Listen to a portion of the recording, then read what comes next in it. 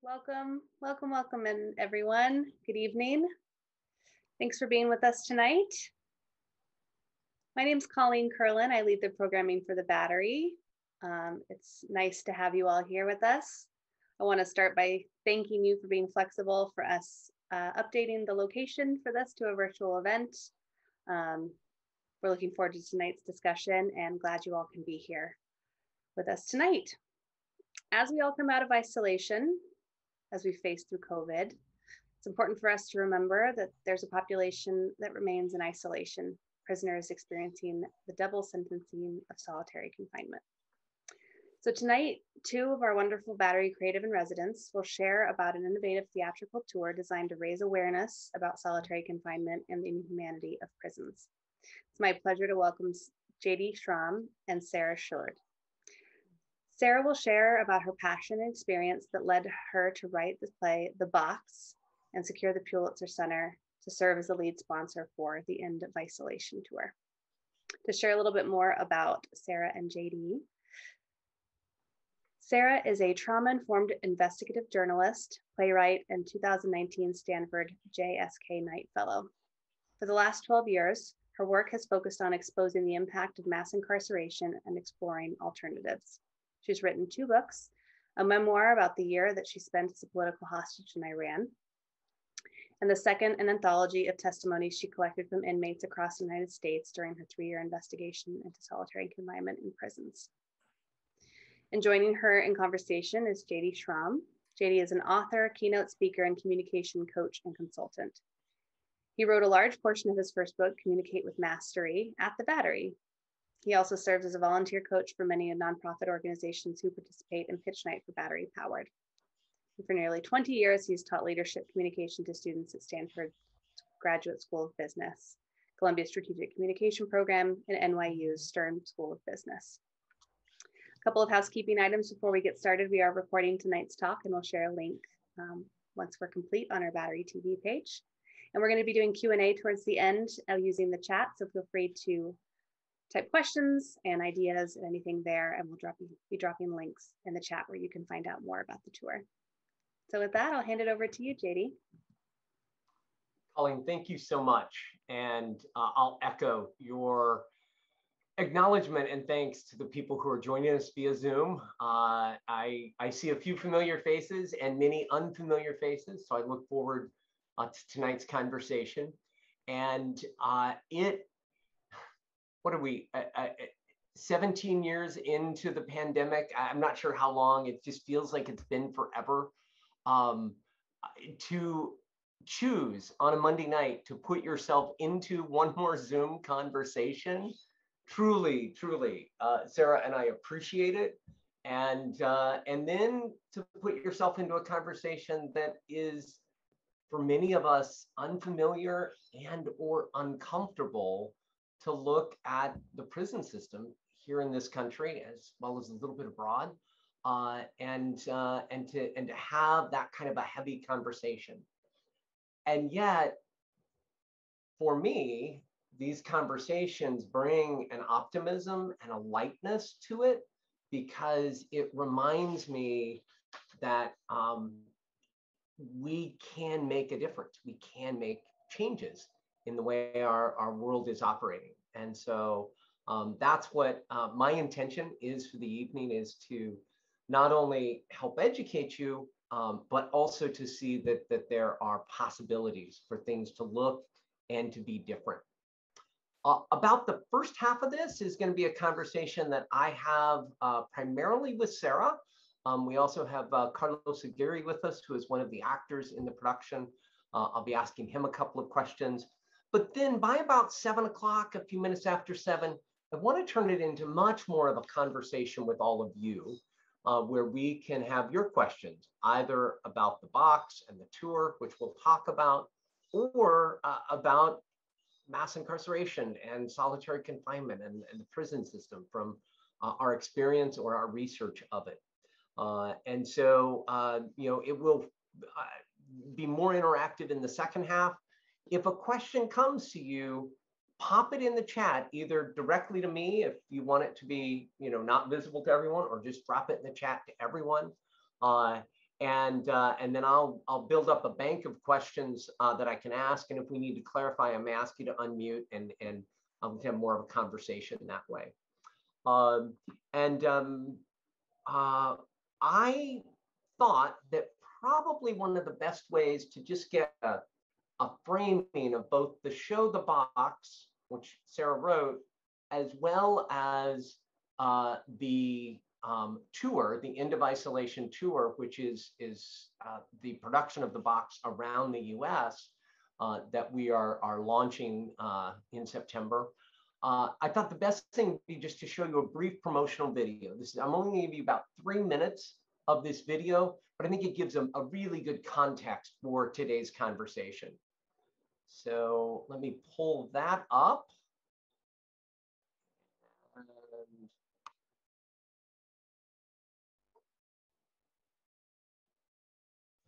me a second here.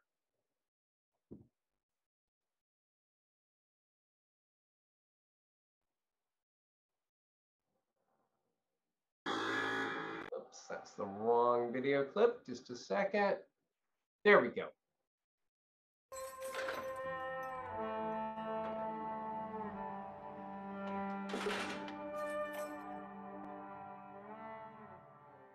About 12 years ago, I came home from being held as a political hostage in Iran. I was held for 410 days in solitary confinement. And when I came back to this country, even though I was surrounded by community, it was hard for me to know how to heal. I already knew that prison in our country had long lost its will to rehabilitate. But I was still shocked to learn that solitary confinement was being used on such a massive scale, and that the threat of psychological torture was the control mechanism that enabled us to warehouse millions of human beings in such an inhumane way. I started to write prisoners in solitary confinement across the country, and one of these people was Rafael Cacique. Rafael was in solitary confinement in Pelican Bay Prison for 13 years for having the name of another prisoner in a book in his cell. Rafa would have died in solitary confinement, but instead he joined the largest prisoner hunger strike in US history, which led to a historic legal settlement that freed him and almost 1,000 others who'd been in solitary for over 10 years in California. Rafa and the California prisoner hunger strike were inspiration for my play, The Box. We've now done 3 productions and reached thousands of people across California, including a production in the former penitentiary on Alcatraz Island. A few years ago, I wrote a new, scalable version with a smaller cast and a much more affordable production. Last year, we worked with the Pulitzer Center on a Zoom production which invited audiences to mine their own experiences of isolation during the pandemic for greater empathy for people inside our prisons. Now we're hitting the road. The end of the isolation tour will take place in fall of 2021. We're going to buy a bus, wrap it in a mural that delivers the message of collective care, transformative justice, and hope, and renovate the inside to sleep our crew of 10 actors and designers. The first tour will travel to 5 cities: Detroit, Chicago, St. Louis, Fayetteville, and New Orleans, where we will partner with local organizations or campaigns that are working to shut down a jail, prison, or solitary confinement unit, or to build a center for transformative justice. Our set, designed by Sean Riley, is an immersive grid with each audience member sitting on a stool inside a square that mimics both the size of a solitary confinement cell and social distancing. The grid comes apart like a puzzle and can be adapted to fit venues such as a school gymnasium, community center, or empty warehouse. Through theater, traveling visual art, and artistic ritual, our tour will create a space for collective healing. Our community partners are the lifeblood of this tour, and through scalable, impact-driven theater, we will help them elevate their efforts and reach new audiences with their campaigns. Filmmaker Bobby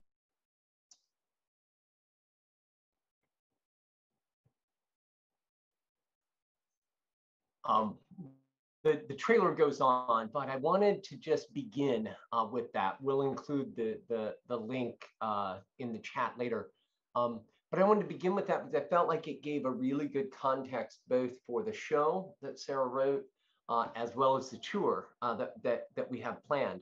And in the intro and a little bit in the trailer, Sarah, we talked a bit about your background, but I'm wondering at a personal level, could you share with us what really prompted you to want to write this show from your own experiences in Iran? Yeah, absolutely, JD. It's great to be here.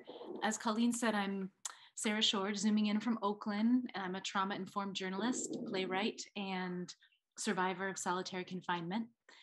And it started when I moved to the Middle East 13 years ago in my late 20s. I moved to Syria and I was living there. I was teaching Iraqi refugees and Palestinian refugees in Damascus, and I had one of the best years of my life. Then I went on a trip in northern Iraq, Iraqi Kurdistan, which at the time wasn't a war zone. And in fact, no American had ever been killed in Iraqi Kurdistan or kidnapped. It was a place that had a positive legacy when George Bush Sr. protected the Kurds from genocide by Saddam Hussein. It has its own borders. It's an autonomous region in Iraq where adventure travelers go. They're pro-American, pro-Israeli. So we were received very well there, and our guards were really down. And we went for a hike in a tourist site. We hiked too far, and we were captured by Iranian border guards along an unmarked border.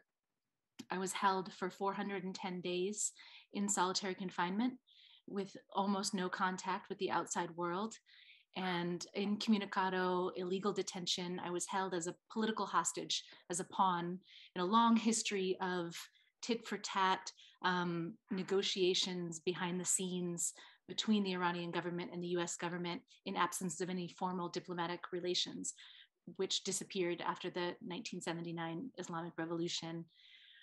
So we were there, and I was there with my ex-boyfriend and our friend. I was released first.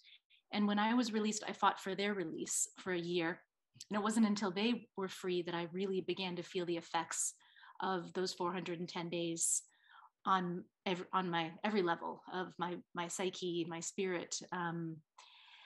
Solitary confinement attacks the part of you that's most human, the part of you. We are relational beings. We exist, our identities are shaped and bolstered by relationships with the person that sells us coffee, the person that always parks their car next to us that we notice, maybe never even say hi to, the people that we read, the poetry that we take in, and the nature and animals around us. In solitary confinement, all of that is taken away, and life spans out in front and behind you like a gray, limitless ocean. Every moment's heavy on your chest like a boulder. And it took a long time for me to heal from that experience. And one of the ways that I did that was I started to reach out to prisoners in the US and ask them what had happened to them. I had a lot of shame around some of the things that happened to me in that cell for all that time. And I found that it was everything that I experienced was completely normal. Feeling love for an insect, naming parts of your body and having conversations that last for days. There were times when I broke from reality and lost total control and was at the edge of sanity. I'm curious, as a writer and being so cut off for such a long period of time, did you ever envision during that you would get out and write about time in prison? Yeah, I mean, that was one of the things that I think kept me going, is I thought, if I get out of here, I can use this experience to understand other people. I didn't know the extent when I came back here and learned that we use solitary confinement in a routine way. The UN calls 14 days in solitary confinement torture and says that it can cause permanent brain damage in the frontal lobe. I was in for 410 days. People in this country are put in solitary for next to nothing as a control mechanism for months, weeks, months, even decades. Unfathomable amount of times, far more than any other country in the world or in history. And when you began to interact with other prisoners who were either in or had been in solitary confinement in this country, what did you uncover? What was like the one or two big realizations that you had that you wouldn't have had you not done that research? That the story we're being told about who's put in solitary confinement and why is wrong. It's not the most dangerous. It's not the worst of the worst. It's a sentence on top of a sentence, and it's the most vulnerable populations. Some people are put in solitary confinement, have done violent things to other prisoners. They're often victims of violence themselves. They're put in there for their own protection. They're put in there because they're LGBTQ. They are put in there because they're mentally ill. That's probably the most common reason, because our prisons and jails have become the de facto mental health institutions in our country. And they're full of mentally ill people, and they're put in conditions that a judge said it's like putting an asthmatic person in a room with no air. To put a mentally ill person in solitary confinement, they decompensate. It attacks the frontal lobe, which is the part of your brain that helps you make better decisions. So people that don't have the skills and the tools, whether it's communication, anger management, to react in healthy ways, are put in conditions that make it far less likely that they'll ever gain those tools, and given no resources to improve themselves in any way. When I first started working with you around this play, that concept of a sentence on top of a sentence, and the first sentencing is done by a judge or a jury, but the second sentence is done by a prison guard or a warden.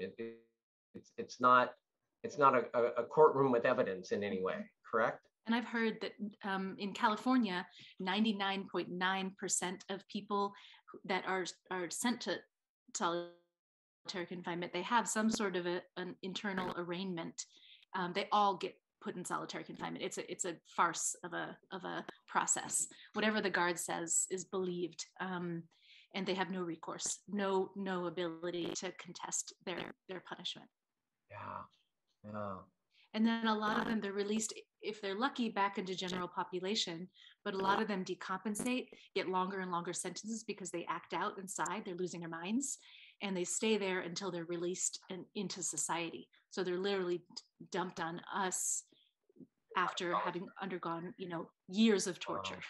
I want to, and when we move to Q&A, and some questions are already coming in, which I really appreciate, I want to delve wherever the group wants to go, but I want to move to the play itself.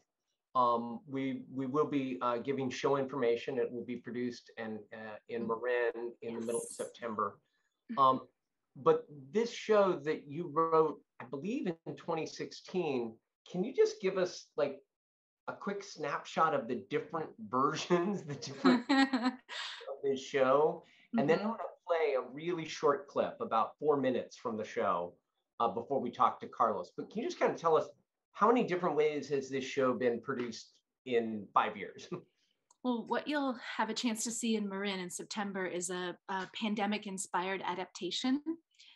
It's performed in a grid where each audience member is immersed in the theater itself in their own square, which is socially distanced. We're going to have people are required to be vaccinated to be there as an outdoor venue. It'll be entirely safe. And it really mimics social distancing and solitary confinement. So invites audiences into their experience of isolation under the pandemic. And to mine that experience, to understand and develop more empathy for our incarcerated population. But the first one was in 2016 at Z Space in San Francisco. Over 4,000 people came. Carlos performed in it. Carlos has performed in every iteration. And so it'll be fun for you guys to hear from him. And the first one was a very expensive kind of, I wanted to just go all out. We had a very expensive set, and communities across the country that are fighting solitary confinement and mass incarceration on the front lines asked me to bring them the play. And when I told them the size of the cast, how expensive it just wasn't feasible for communities on the front lines that are most directly affected by mass incarceration. So I went back to the drawing board and I rewrote it. I streamlined, scalable version, and we performed that on Alcatraz Island in 2018, no, 19. And that was right before the pandemic hit. And during the pandemic, the Pulitzer Center asked me to do a Zoom production, which I think in many ways was the most powerful iteration yet. There's no way that I could have known when I wrote this play how resonant it would be during this era that we're all living through. Well, and that's a great segue into the clip I'm going to show everybody is from the Zoom production of the show. Now, the entire Zoom production is available to watch. It's actually the only way I've experienced the show myself. And it was all performed by actors from their individual homes. And so very a phenomenal use of theater on Zoom with what we were all dealing with in the moment. I'm going to give you just the opening scene, one of the opening scenes where you meet the four incarcerated characters that we get to see their journey through the show. And so let's do this a little more elegantly than last time.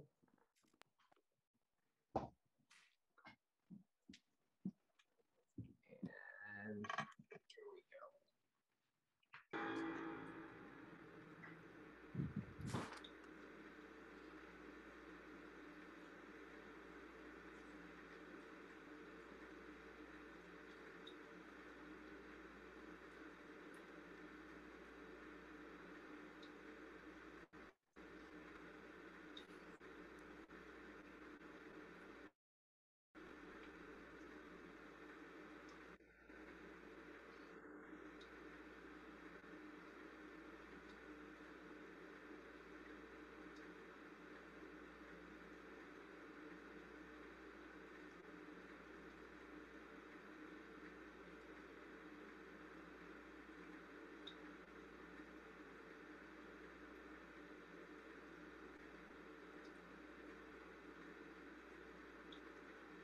It's like Groundhog Day.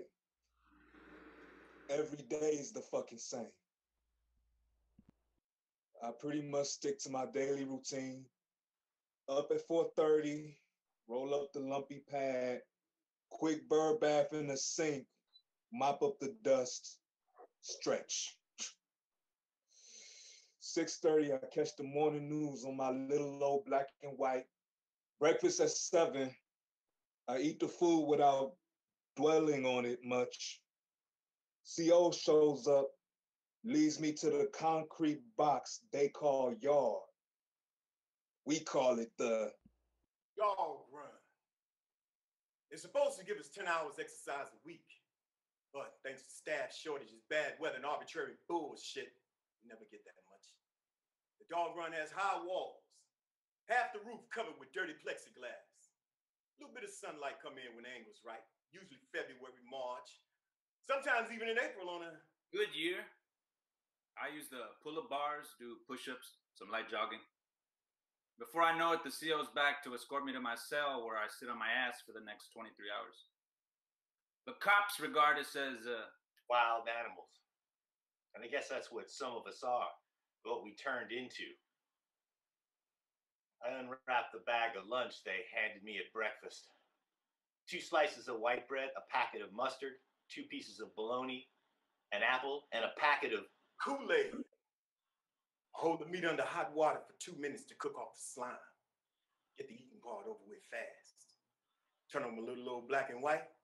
Everybody in here basically been sentenced twice. First time is what y'all know about on the outside. Court, a lawyer, sometimes a jury, all nice and constitutional. Second time, we get none of that shit. It's all done internally. That's why we call this a prison. Within a prison. We're the guys they don't know how to deal with. Some of them just nuts to begin with. Nowhere else to put them. Others, like me, we comport ourselves with a little too much dignity. They put us here to break us down. Guys come in, acting tough. Can't take the pressure. Things get ugly. Infractions pile up, which means more time in the hole. I haven't touched another human being since I got here. Except to be cuffed up. My sentence is up in a couple of years. But we'll see what kind of bullshit the guards put on me before then. This shit is arbitrary, huh? Some guys never get out. Visits are no contact, phone calls prohibited, with the rare exception of a family death. We allow 10 books or magazines at a time. 1 bar of nasty prison-issued soap.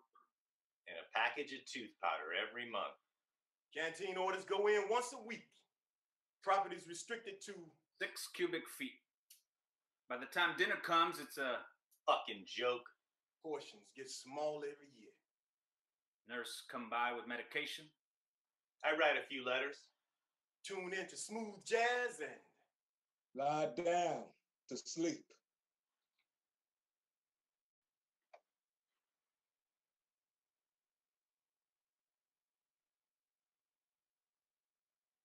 This has been my life every day for 3 years.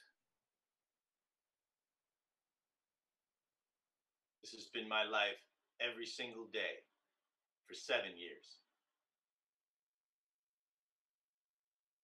this has been my life for 19 years.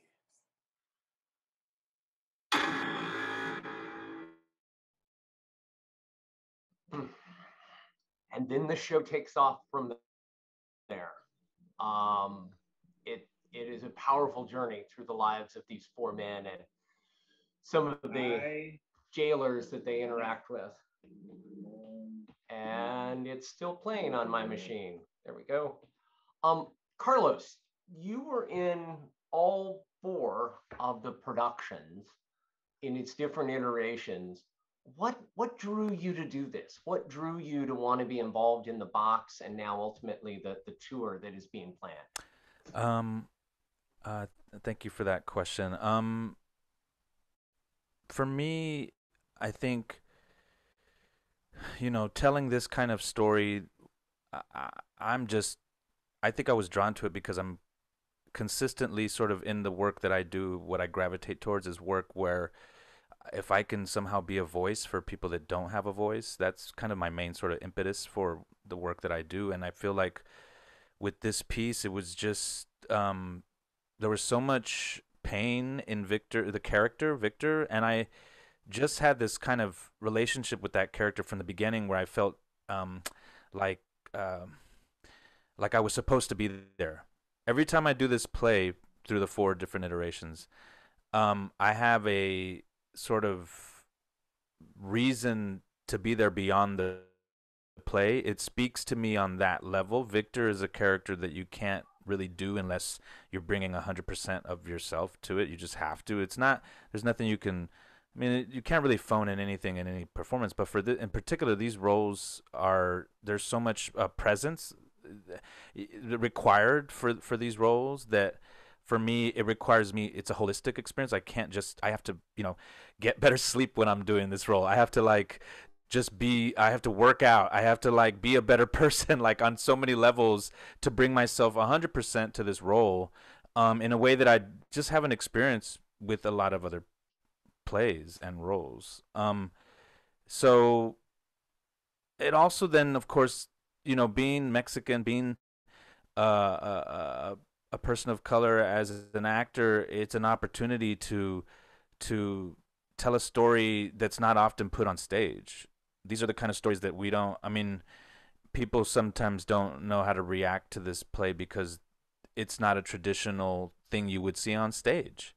And I love that. That's what I gravitate towards, just in terms of the aesthetic of art, but also the purpose, the reason that we're doing this. I really feel like, for me, I've dedicated myself to making sure that, especially in the past few years, that if I'm doing any of this work, if I'm being on stage in a play as an actor, I want it to mean something beyond the role. I want it to have an effect. And so for me, Sarah has been someone that I've just been honored to work with in that way, because every time I'm called upon, it's to do something beautifully epic that I just love being a part of. So it was initially Sarah, I think, reached out because I think I was referred to her or something like that. But really, for me, it all changed once I met Sarah and we had that first reading it was like a fundraiser, I think. I can't remember, but it was like the first stage reading, and I met you and Sarah, and it was just from then on I knew, okay, yeah, this is important, and this is where I belong. And thanks for that, Carlos. And if you were to articulate what's that difference that you want to see made by this play being produced again? That's a great question. I mean, I think for me, obviously, I want people to have more of a scope around what, Black and brown people go through in society, and specifically in these incarcerated people that are punished upon punishment, right? So for me, I'm a person that has I'm an empath. So for me, I have to be careful with how I sort of like how much I care about things. But for me, this is something that I have no control over. It speaks to me so deeply. It's such an important thing. We throw these people away, and there's so much there to foster. And I'm not, and I also don't, this is a separate conversation, but I also, I want to give people hope. I think that's more important than anything else. So no matter what your position is, no matter where you come from, hope is something that we can universally speak. That's a language we should all be able to speak, right? So that's kind of what. Yeah, I love the way you said that. More scope, as well as more hope. Both sides of it. Yeah, it's not a coincidence because I am an MC. I do rap. So I'm not, so it's good that I picked up on it. You got bars, bro. Nice, man. My 22-year-old son would be proud of me for catching that. And Sarah, before I go to questions from the audience, what do you hope to accomplish with producing this one more time? The end of solitary confinement. I think that is absolutely an inevitability in this country. I also think that there's no stopping the train that has already left the station, that has exposed the complete inhumanity and ineffectiveness of our system of mass incarceration.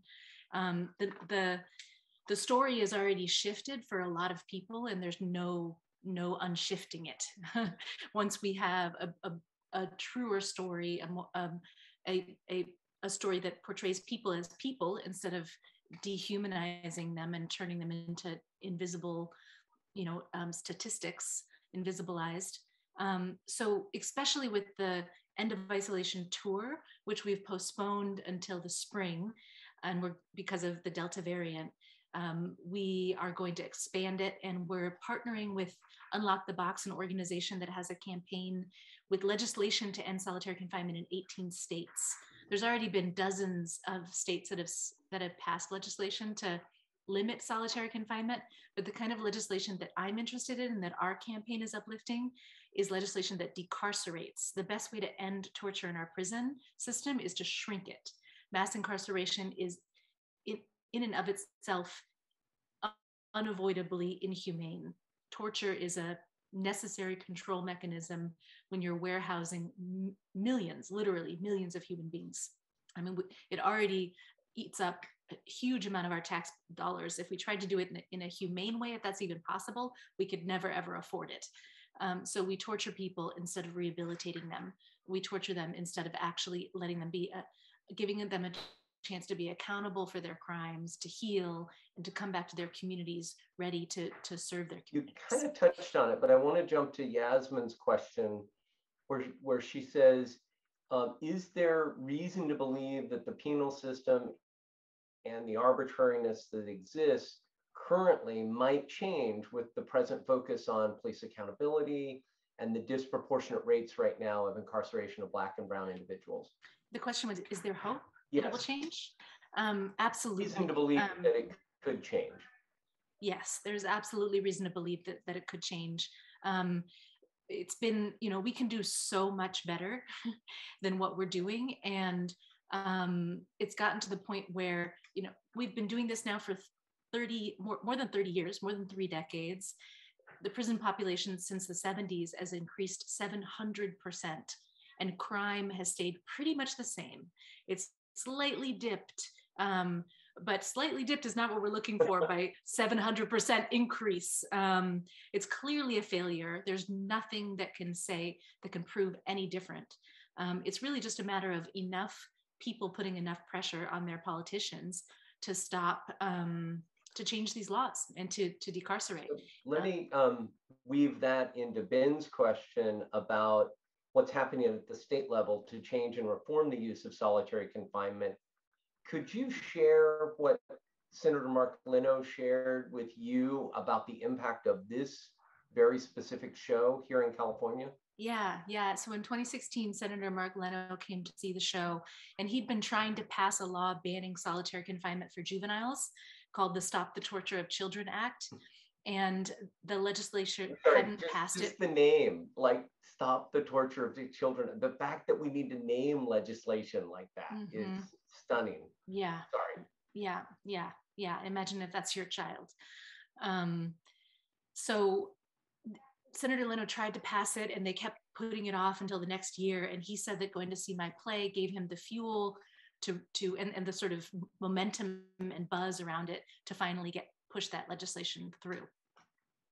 And that inspired this legislative art model of going from community to community across the country on the front lines that are doing incredibly impactful work and elevating their work through bringing in new audiences to see this play, and not only to see the play, but to engage afterwards in dialogue. Everywhere where we perform, in a way, that's the most exciting. I mean, the performance is phenomenal. I mean, it's a show about resistance and hope, and how, despite all odds, people on the inside find each other across racial lines and engage in protest that changes their conditions, which is what happened in California. So the play is about hope, and then the engagement circle asks people to imagine a better way. How can we not only stop this torture, but start to heal our communities and be accountable to one another, and really and truly make a safer world? Okay. Carlos, I know we're going to lose you to another commitment that you have, but on that point of the circle after the show, you pour your all into this production, and then you sit there in circle with audience members discussing the impact. Can you just share a little bit about what that's like for you as a performer? I mean, there's nothing like it. I've never experienced anything like it. Specifically at Alcatraz afterwards, it was just, how do you say it? When you perform this play, generally speaking, when you're done as an actor, you're done.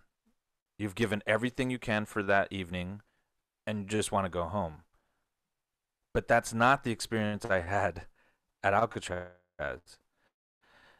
My soul was refilled up in those circles after that draining of giving and giving, and then it's just like boom, refilled up with people who reflect, first of all, what you did on stage. They're very proud of you. They have this look of thank you for telling that story that needs to be told. But then what's more important is people that have actually been through the actual experience, people that are close to these people, close to this experience, are then sharing their stories. And that's what really makes you go, okay, this is why I'm doing this. This is why I'm here. And so, yeah, there's nothing like it. No play that I've ever experienced has that immediate sort of, it's not just an audience, it's not like a talk back afterwards a play, you know what I mean? It's different than that. It's a spiritual experience. It's like it's deeper than just talking about art. I love it. Got it. Thank you for that. Mm-hmm. Sarah, the production that will take place in Marin in September, and then the ultimate tour, which you noted is not going to happen in late September and throughout October, but will happen in the spring to the cities you've identified and hopefully more. You've not just bought a bus, but the cast and crew that you've put together are predominantly or majority formerly incarcerated. Can you appreciate Carlos being with us? Can you paint a portrait of the rest of the people that are putting this on here and then around the country? Yeah.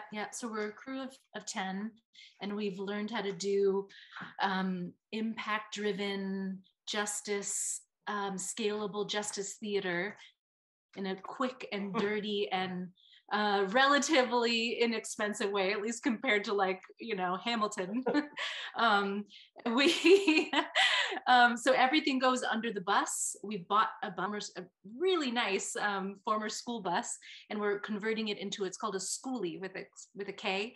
It's going to have, the kitchen is outboarded. It has showers. It has bunks that come down at night. And during the day, it's an open space with tables and a refrigerator and everything that you need. It's all in the bus. So we'll travel across the country. We're hoping the next tour will be 8 to 10 cities. And we'll be performing in these communities. And what else? Did I answer all the questions? The bus is painted in a mural. The mural by DJ Aganas, who's an amazing muralist, Bay Area muralist, is also an invitation to communities into dialogue, and it embodies the antidote to prison isolation, really the images of transformative justice and community-based healing. Got it. And can you talk about the involvement of formerly incarcerated individuals as a part of the casting crew? Half of us are systems impacted or formerly incarcerated. We also have a really diverse crew in terms of, you know, gender, non-binary, LGBTQ, and 4 of us are formerly incarcerated, and 1 is a family member of an incarcerated person. So yeah, it couldn't be more lived experience. And this is also the first time I'll be acting in the play. This is my big debut. I'm going to be playing one of the correctional officers. Got it. Glad to take more questions. David's got a great one. Because of exactly where I cut the trailer, can you talk about the documentary filmmaker and his role in the tour? Yes, that's extremely in the event in Marin as well. Yes, that's one of the reasons why we really need to sell out in Marin. So I want to encourage people to come and buy a block of tickets. Bring your friends. The tickets the footage in Marin are going to be a proof of concept for our community partners across the country. This is what we're bringing you. It's also our first time actually deploying this pandemic-inspired new immersive experience, and just fine-tuning it. So Marin is incredibly important. And then the question was how the documentary of what happens in Marin will help fuel the rest of the tour. Yes, yeah. So we're gonna do an episode. It'll be episodic, released on like about 15 to 20 minutes on each place that we go to, and the history of resistance to solitary confinement and mass incarceration in that place, as told through the eyes of a formerly incarcerated activist in that place. And it'll be a way for communities across the country to learn best practice from each other. What worked in this community to end torture and to create and find a better way. Excellent. There is, I've got one more question that has come in that I want to, Nelson, thank you for yours. I want to come to that in a little bit. But while we are talking about the tour and the focus on Marin, the pandemic has not only inspired the Zoom production, but it's impacted your creative juices around the tour and the calendar. How do you keep bouncing back as the pandemic, even tonight's event had to be changed 4 days ago? Sarah and Carlos, how do you keep bouncing back when the pandemic seems to be getting in the way of your art? Well, it's not a loss if it strengthens your vision. It's never a loss. This play's been cooking since 2015, and a little more cooking is only gonna make it better. What a great way of putting it. I think Sarah knows. it doesn't matter, rain, snow, sleet, pandemic. This, I'm riding with this play because of the message, and the message hasn't changed. So for me, the purpose of the play, the message, what we're trying to do with this play, that hasn't changed. So for me, as long as that's the same, this is where I belong, and that's my dedication to this work. Excellent, excellent. Thank you, Colleen. Colleen just dropped in the link for the endofisolation.org, which is the website that you can go to for information about the tour and about the ticket prices. Once in a while, when I first type that, I get a security message, but then the second time I hit enter, it goes through. So if you get that, don't worry. You will actually then see Carlos's image as illustrated by the muralist. You can see the promo video that's there, and then just click on any of the 3 dates, September 10, 11, or 12, and that will take you directly to the Marin Shakespeare's website to be able to do, to order tickets. So if you get that first security message, when you go to endisolation.org, hit return, it will go there the second time through. It's not a risky site, I promise you. So Sarah, what do you need to pull this off? What is required to make this show happen next month and this tour happen early next year? I mean, generous donations are always what we need the most. This transformation is not cheap. What we're building is a lasting thing. It is a theater company. It's a traveling theater company. When we're done performing this play, however many tours we decide to do until this, like Carlos said, until the message isn't needed anymore, we'll do another play. I'm really dying to write a play about how to do repair outside of prison, ways that communities are taking care of each other and holding each other accountable and healing outside of punishment and isolation. Otherwise known as transformative justice. But yeah, this is your investment in this play.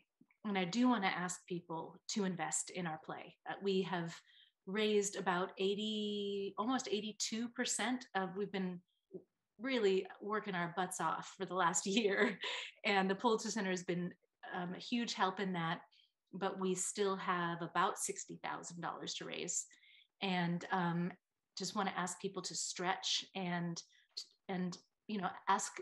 show your commitment through your generosity in this case, and know that it will have a tremendous amount of impact for many, many years to come. But apart from money, which is energy, right, and spirit, and we will take it and it will grow through us. It will incubate in us and in our art and in our passion, in our hearts. Buying tickets, blocks of tickets, being our grassroots ambassadors and getting your friends to come to this show. Because if we sell out the first weekend, which it's looking good today, then we'll get to extend it 1 or 2 more weekends. So buy a bunch of tickets and just stay in touch with us and continue to be in our community. And Colleen has just dropped another easier way to get to the tickets with the Marin Shakespeare website. And we are delighted with the partnership with Marin Shakespeare, not only for the outdoor amphitheater on the campus of Dominican, but they have a wonderful history and relationship of working with San Quentin and other prisons and formerly incarcerated individuals through their theatrical work. And so when Sarah came to them with the idea of doing the show in their space, they were delighted and saw it as an extension of their mission.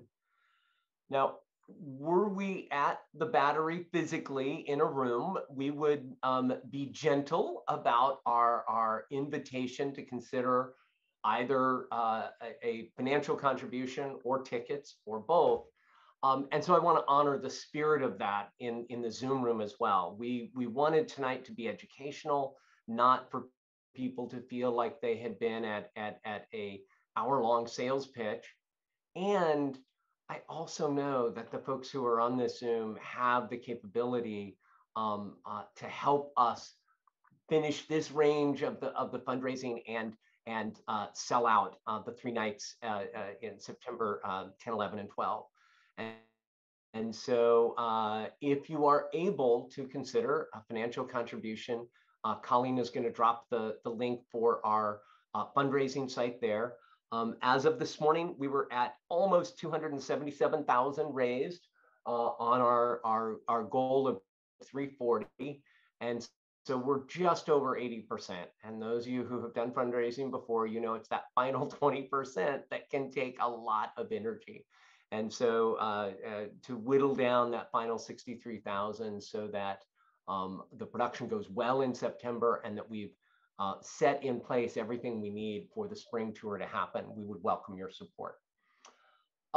With that, there's a question, Sarah, that's been asked a couple of times that I want to pose for you as the final question from the group, and then if you have a final thought after can that. I ask you a question, JD? Is there time for that?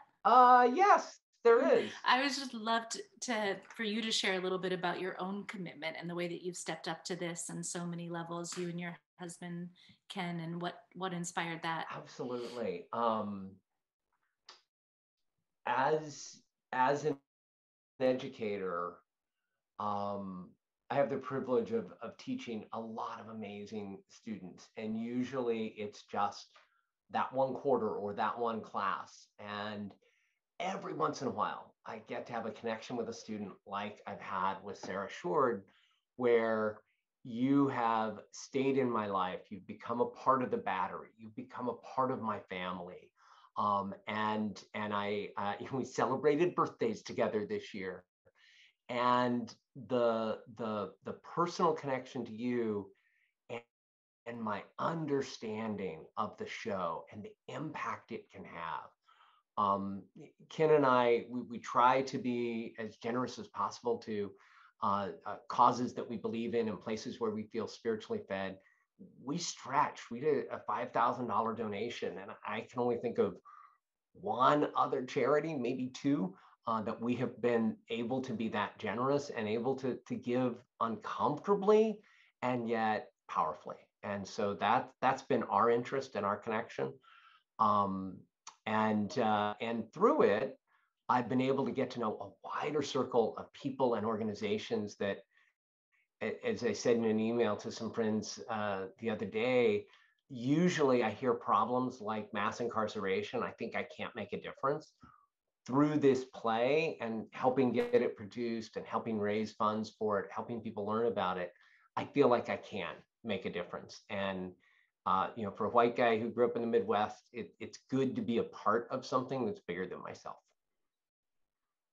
Wow. So with that, I get to ask you the question that Nelson, you have asked in 2 or 3 different ways in here. And it was a great way for us to end.